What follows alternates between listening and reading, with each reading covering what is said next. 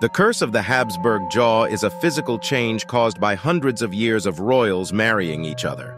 For hundreds of years, the Habsburgs were one of the most famous and powerful royal families in Europe.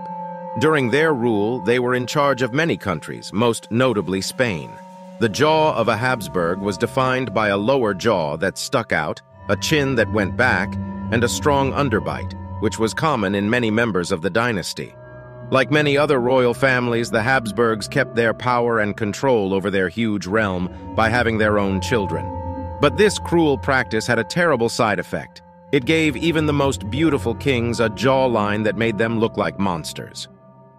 Charles II of Spain was the last Spanish Habsburg king. He had a bad case of the Habsburg Jaw. He was called Charles the Bewitched, and when he died at the age of 38, the Habsburg line ended because he had no children.